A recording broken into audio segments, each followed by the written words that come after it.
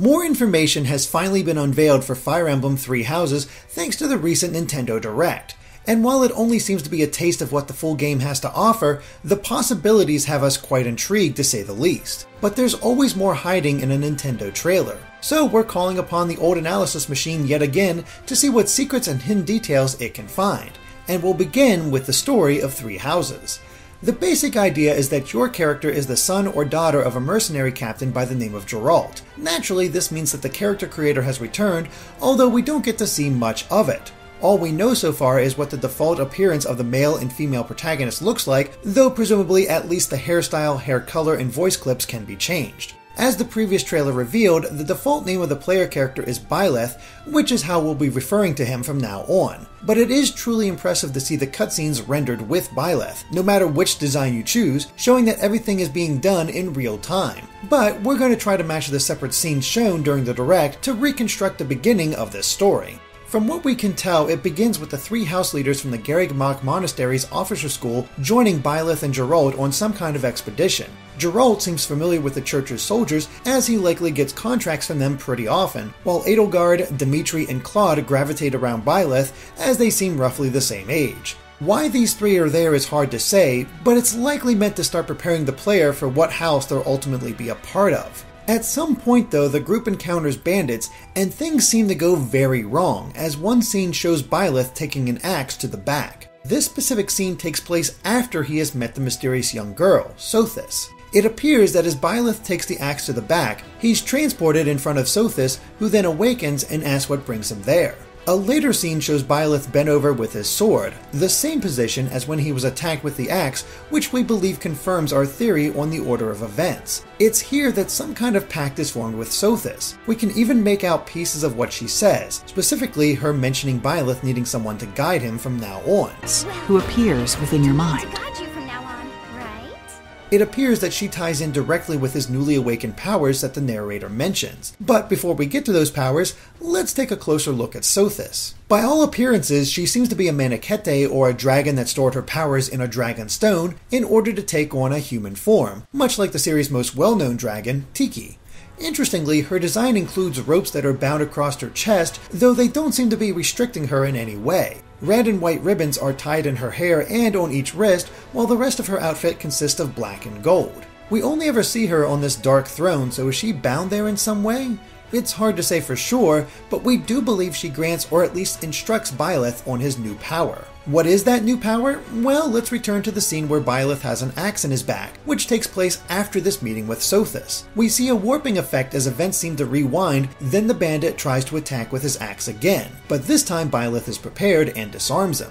Based on this, we believe Byleth has the power to slightly rewind time, much like Mila's turn wheel in Fire Emblem Echoes. Players will likely have limited chances to fix mistakes in each battle, which was a handy feature in that game, so it's good to see it return here. This attack by the bandit seems to take place on the outskirts of a village.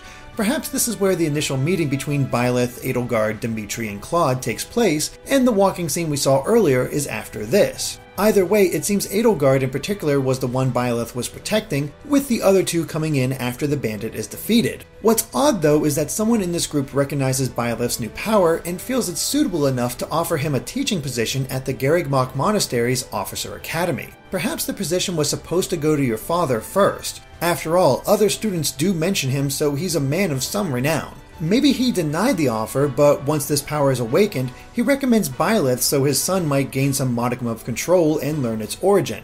This is all just guesswork on our part though. We then see the Garreg Monastery itself, which houses not only the Officer Academy, but the Church of Seiros and their personal army, the Knights of Seiros. It's safe to say that Seiros is the goddess that the narration spoke of when giving the history of the Fodlan continent. But why does the church need its own militia? Is it to settle disputes, promote unity by having people of each country work together, or simply a display of its own power? There's not enough information to know for sure, but it is odd that if the goal is unity, that the students are divided amongst houses representing each country. At any rate, a key image does portray a lot of dragons, so it's likely that Sothis has some kind of connection to the church's history. The monastery itself seems quite large, but it's difficult to tell if it's made up of several structures and this is just the academy, or if everything is integrated together.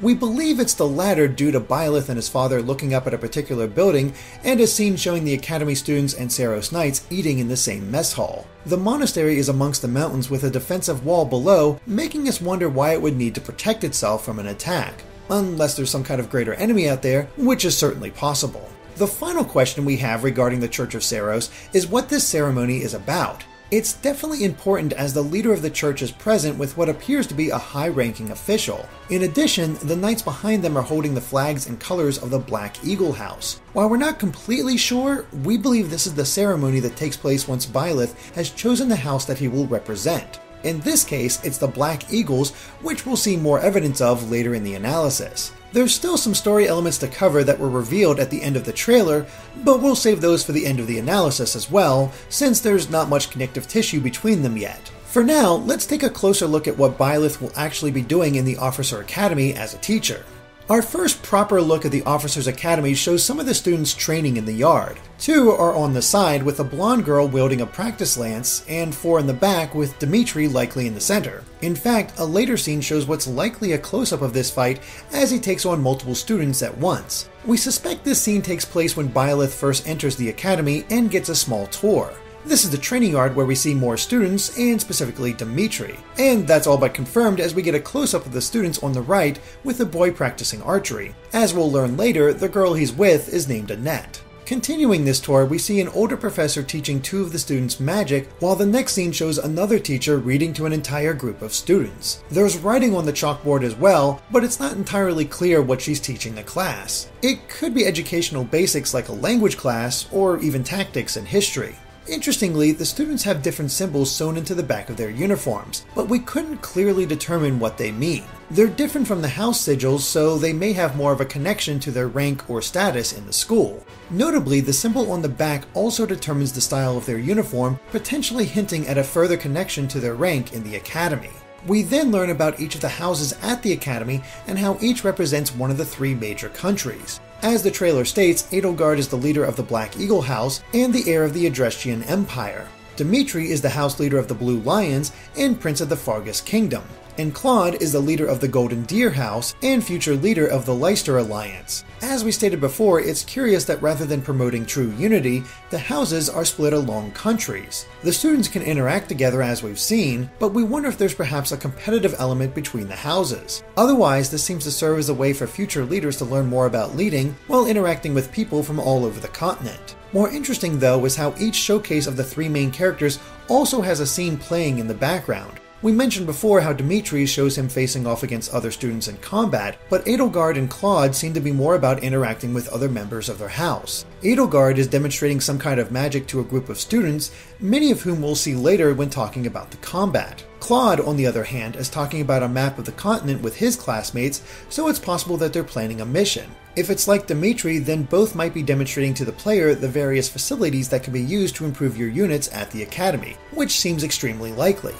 Before choosing a house, it looks like the player will have a chance to meet many of the characters to help decide which they'd like to be a part of. It's a good option as some players may not like a leader, but still like the other students in that house. And this chance to meet them is absolutely the case as Annette, who's on the left, mentions to Mercy that she thinks Byleth is the mercenary everyone is talking about. As we'll see later, the students refer to Byleth as professor once he becomes a teacher. The next encounter has the player meeting Sylvain Jose Gautier. It's rare to meet a Fire Emblem character with a full name, but this name is even more significant than that. Gautier is actually a region on the Fodlan map on the northern border in the Kingdom of Fargus. This means that Sylvain is a member of the Blue Lion House, but it also confirms that many of the other students at the Officer Academy are the sons and daughters of nobles. Perhaps other characters will have surnames of other locations on the map. However, it's likely that not every possible unit will be a noble. Next, we meet Raphael and Leone, who we saw with Claude in his earlier scene, making them members of the Golden Deer House. Again, this dialogue shows that this is still before Byleth becomes a teacher, but he is well known as a mercenary and the son of Captain Geralt. We should also mention that during these conversations there are options to let them auto-advance or even look at a log of past dialogue in case you miss something. Eventually you'll have to choose a house, though we still don't know how big of a change this will entail. Will they have unique stories, or just unique characters? Or does it simply shift when certain characters join you? The trailer provides no insight on this unfortunately, but there's a ton of potential in terms of replayability depending on which route Three Houses takes. In the case of this trailer though, the player picks the Black Eagle House of Edelgard. And we soon get a look at this lineup of Black Eagle students in the next scene where you've already taken over as a professor. It looks like this batch of students have been chosen to join the Saros Knights in order to suppress some rampaging bandits as real-world experience as part of the Academy. What's intriguing though is the text in the top left stating where this is taking place and the time of day, so it's possible that different events could happen around the Academy depending on the time. This is the only time we see it though, so it's difficult to say how important it really is. We'll get to the battle mechanics soon enough, but we did want to mention that the 8 students here do join Byleth in the mission that takes place afterward. We even get most of their names throughout the trailer. Petra is the girl on the far left, Linhardt is the boy to the left of Edelgard, Bernadetta is the girl to the right of Edelgard, Dorothea is next to her, then there's Caspar with the light blue hair, and Ferdinand on the far right. The only one whose name we don't know is the boy between Petra and Linhardt. But as a professor of these students, you do more than just command them in battle. You also develop lesson plans to expand their combat abilities, which takes place in the same room as the teacher reading before. As part of lesson plans, you can choose which students to tutor and how, have the game automatically tutor them, put them in a group task to help multiple students, and set goals for them to reach. However, there seems to be a limited number of times you can tutor students in one sitting. There's a green bar at the top with the number 3, while tutoring has a 1 next to it, and auto-tutor has a 3. So it appears likely that you can only improve 3 students at a time with each lesson plan. Notably though, group tasks and setting goals don't have these numbers, meaning that tutoring likely gives immediate benefits, while tasks and goals are something focused on over time. And we actually see evidence of this in the trailer. Our look at tutoring comes in the form of Dorothea. With this, you can train students in any skill you prefer, and thanks to a later scene, we know exactly what each of these skills are. Swords, lances, axes, bows, fighting, reason, faith, authority, heavy armor, riding, and flying. While many of these are proficiencies we've seen in the past, many are seemingly new. However, with the exception of fighting and authority, all of these skills tie into familiar aspects of Fire Emblem. For example, as we'll soon see, Reason is the skill tied to offensive magic, while Faith relates to healing magic. We'll explain each of these as they appear. Each student is unique though, as they'll acclimate to certain skills more than others, as indicated by the up arrows, down arrows, and pointing fingers. While we don't see what the pointing fingers do, the up arrows indicate that bonuses will be added in terms of experience in that skill, allowing them to grow more quickly. However, it's possible that the skill bonuses are determined by the growth goals that we see in the bottom right. Swords and Reason are chosen, and those are the ones with possible bonuses. Is that because they're goals, or did the player choose those goals because of the natural bonuses? Unfortunately, there's no real way to know for sure. We do suspect that the down arrow will lower the amount of experience gained toward that skill, but it still may be worth doing as there are 3 stars next to it as well. Does this indicate some kind of special art will be learned, something we'll see more of in the combat section, or are arts earned from the pointing finger? Again, there's no evidence to show how it actually works. There is one more aspect to tutoring thanks to the meter in the top right. It seems a student can be tutored up to 3 times, so the player can choose to focus on a single student or spread the lessons around. Once the type of tutoring is chosen, the experience points are assigned. In this case, granting 1.5 times the normal amount thanks to that bonus. But this also increases her bond with Byleth, creating another aspect of choosing which students you want to tutor. Perhaps it's possible that group tasks strengthen the bonds of all the students in that group? Unfortunately, we don't see what that entails. Instead, we get a better look at how the setting goals option works. For Linhardt, his apparent default focus is Reason and Faith. But there's also the option to create a custom focus, although they can't be doubled up in order to grow faster. On the right, we can see his skill level with each one available, although we can't help but wonder if that'll be expanded, as there are 4 open slots. We're not sure what they could be expanded with though, as many of the major aspects of Fire Emblem combat are represented here. We should also mention that the goal list specifically mentions that these are solo study skills, so it's possible that group tasks will have unique group study skills as well. Although we don't see the pair-up option in the trailer, it's possible that unique arts could be used depending on which characters are paired. Finally, we see that Linhardt's tutor meter is completely filled. This means he hasn't been tutored at all since Dorothea's meter drained as she was being taught. We do wonder though if other activities will drain this meter, or if the face next to it has any special meaning. Either way, the potential customization for every character is quite exciting, but there's still one more aspect of the Academy to see. It looks like it's possible to have every character be any class you want. All that's required is having them learn the necessary skills. We don't see a complete list, but some of the classes include Mercenary, Thief, Knight, Cavalier, Brigand, which is also the first time it's been a playable class since Fire Emblem Thracia 776, Archer, Mage, and Priest. The example given is the Brigand class, which requires the student to have their axe skill at C or higher. However, an intermediate seal is also necessary, although the trailer does show where these can be earned. In an earlier scene, it looks like training tournaments can take place between the houses. Here we see Ferdinand face off against Sylvain, who we believe is part of the Blue Lion House. Both are equipped with training lances, meaning that even if you lose, your character won't die. Interestingly, this is round 2, so it looks like your chosen student is healed between rounds. The first round only netted Ferdinand 50 gold, but winning the second round will net him 300 gold and an intermediate seal necessary to choose a class. However, there is an option to withdraw if the matchup isn't looking so good. While your character can't die, it's likely that the rewards earned up until that point won't be capped. Withdrawing allows the players to keep what they've earned, ensuring the intermediate seal, for example. There is something strange about this though. Ferdinand has 3 skill symbols beneath his stats, and as we just saw, only 2 skills can be focused on at a time. So maybe the group skill option is one that a group of students all focus on that is unique to them. That's the only solution that we can really think of. It's worth noting that Sylvain also has skill symbols beneath his stats. Could this be a hint that students from other houses can eventually join his units? We're not sure, but it has us curious. The fight itself doesn't seem to contain any strategy though. Instead, it's just the fighters trading blows until one is knocked out. So it only seems to come down to making sure your strikes hit harder and more accurately, but it also serves to keep the training brief. Returning to the class change scene, there are aspects of this that leave us curious. We see that the exam contents provide a brief overview of what the class can do, but there's also an option to flip through the pages with the shoulder buttons. What other information could be shown?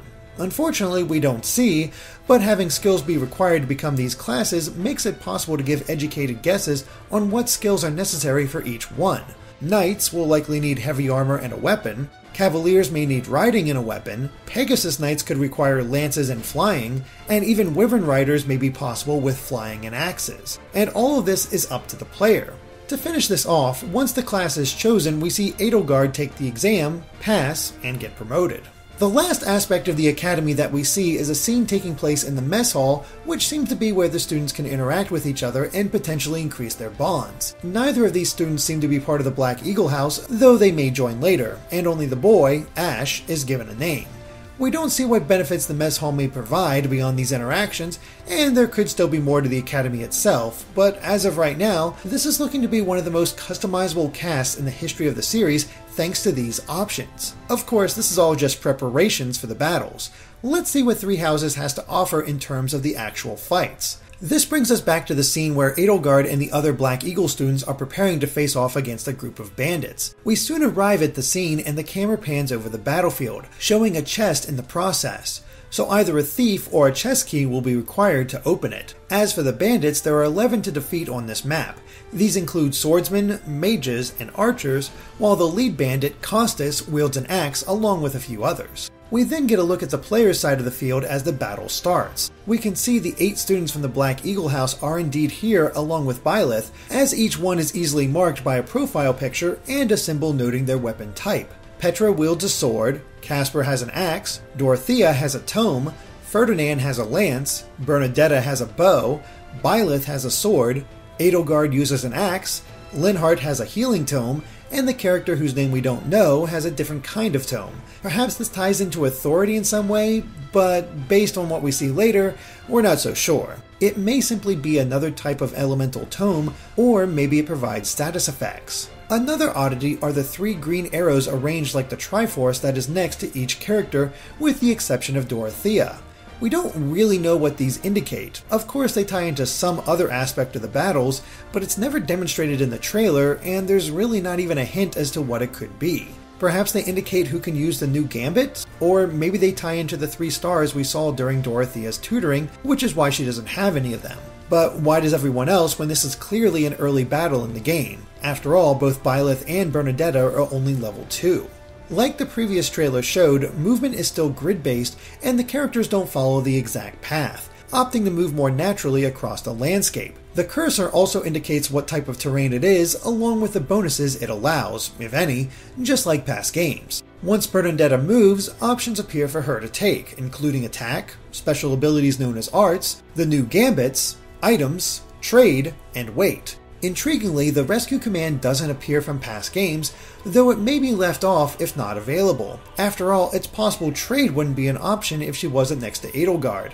It's possible that Bernadetta has less constitution and just can't pick up Edelgard. Once attack is selected, her held weapons are shown, including their stats. Weapon durability returns, meaning they'll break after the listed number of uses. The iron bow is clearly marked as being effective against flying units, while the mini bow, which was previously called the short bow before Fire Emblem Fates, is likely still unique in that it only has a range of 1. While it lacks range, it would allow the user to counterattack if they were hit by an enemy that gets in close. Speaking of, battle lines for the 2 other bandits show which of your units they're most likely to attack, although oddly, the one Bernadetta targets never has a battle line up here. Once the weapon is chosen, we see the stats for the attack. Bernadetta will do 10 damage with 100% accuracy and a 2% chance of getting a critical hit on the enemy. This bandit is classified as a thief, which is odd considering thieves can't wield axes in Fire Emblem. Maybe all the bandits are called thieves despite the class name? It's also worth noting that the enemy's weapon also shows how many uses it has before it breaks, a first for the series, at least on this screen.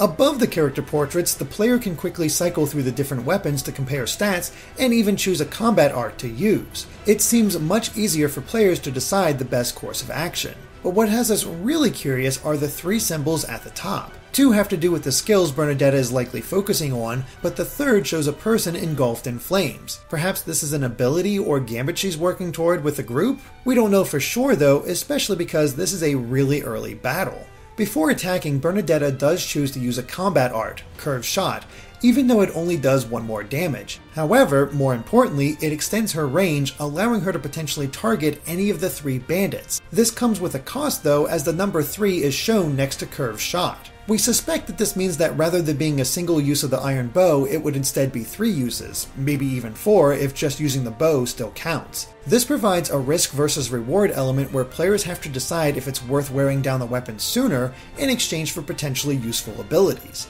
It also explains why these bows have more uses than ever before. The iron bow had 45 uses at most in previous games, while the mini bow only ever maxed out at 22. So balancing has been considered when it comes to these arts. Like the reveal trailer showed before, units on either side have fighters join them to make it seem like more of a large-scale battle, though oddly the bandit has archers with him despite using an axe. Perhaps it's possible to customize what these support units will be? Fortunately, we do learn a bit more about them later in the trailer, but the next scene focuses on Petra in another battle. It jumps right into her attack though, so we're not sure if this is the same battle or a different location, but we suspect the former. That said, there's something downright weird about Petra's attack. She's only wielding an iron sword, yet she has a 100% chance of getting a critical hit.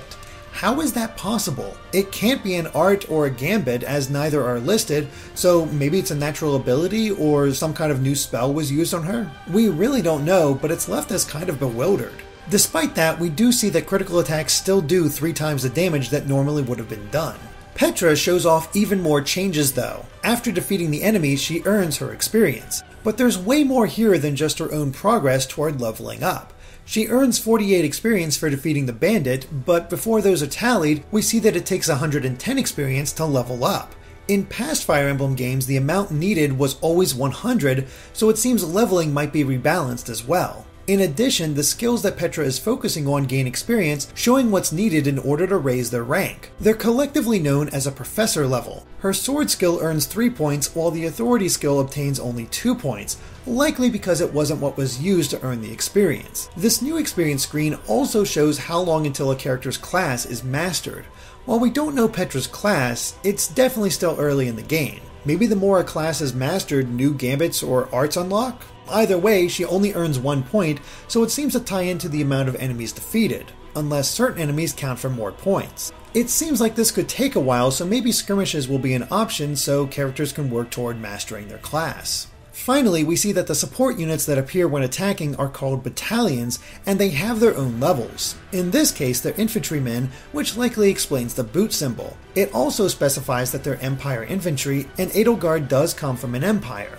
If our idea that each of these students are nobles from that country is correct, then it likely means that these battalions are their retainers joining them in battle, providing context as to why these soldiers are helping students. But the fact that battalions can be leveled and have different types also means that our theory that they can be assigned to cover for weaknesses is also possible. Unfortunately, we don't get to see a specific battalion screen. Another battle scene takes place in a grassy field near some ruins and feature our first look at the faith skill in action. Rather than wield staves, healers now have tomes as well, as we see here with Linhard aiding Byleth. We then see the new fist skill in action as Casper fights with a pair of iron gauntlets. They seem to have a low attack, but they more than make up for it with a high speed, which grants the double attack, and a greater critical chance. But this brings up another point. We haven't seen any evidence of the weapon triangle yet. Now, this seems to be on purpose as no attack used throughout the trailer has an advantage or disadvantage even if the triangle is in place. But we do wonder how these new fist attacks fit in if it does return. And if it doesn't, what will the new advantage of using these different weapons be? Hopefully the next trailer answers these questions. The attack with Casper also features a new interior location and a new enemy, a Western Church soldier. Is the Western Church still part of the Church of Saros, making this more of a skirmish? Or are there rival churches trying to cause trouble? Beyond this scene, these units never appear again, so it's another thing we just don't know at the moment. We then get our first look at Gambits, which seem to be able to get a boost from up to 3 other characters. And this is later in the game, as the 3 boys helping Edelgard all have different clothes than the standard Academy uniform, so they've gone through a class change. Despite seeing this Gambit boost, we're still no closer to understanding how it works, but a single frame before the portraits appear does reveal the positions of the 4 units in question. One is to the right of the monster, with 2 more directly in front of it, and another just behind Edelgard. According to the attack screen, this is called a coordinated gambit, which we presume means that all 4 characters shown will attack one after the other. Based on all of this, it's possible that pair-ups are a thing of the past, and gambits are a full-blown replacement. Maybe even more complex attack patterns will become available as the game goes on. But this scene also provides our only clear look at what the authority skill does. At least we presume this is related to that skill. Instead of attacking herself, Edelgard sends forth her battalion, and this is no gambit or art, as it's clearly marked where her weapon would be. In this case, it's an assault troop. But what's really fascinating is that she's next to the monster on the map, and yet it cannot counterattack. Is this a major advantage of using a battalion? And could it be balanced by not allowing Edelgard to counter if she's attacked? We're not sure, but this attack also causes a fair amount of damage, though there's no chance of getting a critical. So does this mean that leveling the battalion strengthens their potency in combat for the authority skill? It would be a way to balance them, since they can't really be limited to a certain number of uses, unless the amount of troops you have decreases the lower your health is. And Petra did have the authority skill equipped, so leveling the battalions could be unique to it. Then there's the monster itself. It's known as the Black Beast and is utterly massive, taking up 4 spaces on the battle map. It's not alone either, as bandits can be seen behind it. The Black Beast uses a fist weapon called the Creststone of Gautier, and as we mentioned before with Sylvain, Gautier is a real location on the map found on the northern edge of the Holy Kingdom of Fargus. This means that despite choosing the Black Eagle House, you won't be limited to only visiting that country. Still, why is this creature wielding a Creststone as a weapon? We have an idea, but it should be noted that this creature appears in a cutscene toward the end of the trailer, providing an even better sense of the sheer scale and ferocity of it. But we think this creature was given life by the man we see earlier. Not only does he have an evil look to him, but we see him wielding a dark energy. We wonder if he's using this energy to summon creatures like the Black Beast, or if he's infusing objects with this dark energy to give them life. After all, we do see some kind of black goop spreading around a symbol. Maybe the reason the Black Beast wields the Creststone of Gautier is because it is the Creststone. This villain uses the dark energy to give life to a statue, which is the substance we see later. His power is a corrupting influence, which is why the trailer ends with that energy heading straight for Byleth, though he's unflinchingly staring it down. We're almost done here, but there are still 3 characters in these final cutscenes that we wanted to bring mention to. The first seems to be an orange-haired girl with a shaking red eye. We never see her full face, but we don't believe that she's any of the students that we've seen up to this point. Is she getting corrupted by the villain, or is something else going on? How important is she to this story? And the same goes to the swordsman wielding a glowing red sword we see here. Again, we haven't seen her before, but she doesn't look like a student of the academy. What could her role be? The last character we see is a mage wearing a plague mask, so it's likely that this is a follower of the villain. The plague mask even makes thematic sense if this villain is spreading a corrupting influence like a virus. And that's everything that we could find in the Fire Emblem Three Houses Direct trailer. It looks like there's been some significant changes to the formula with a greater sense of unit customization, a swifter interface, and brand new combat ideas. There's still plenty of questions though, such as the overall story, whether the weapon triangle will return, how different each playthrough is when selecting a house, and what kind of relationships can be forged among your units. We can't wait to see what awaits as more information comes out. Of course, if we missed anything in this analysis, let us know in the comments. Thanks for watching, and be sure to subscribe to GameXplain for more on Fire Emblem and other things gaming.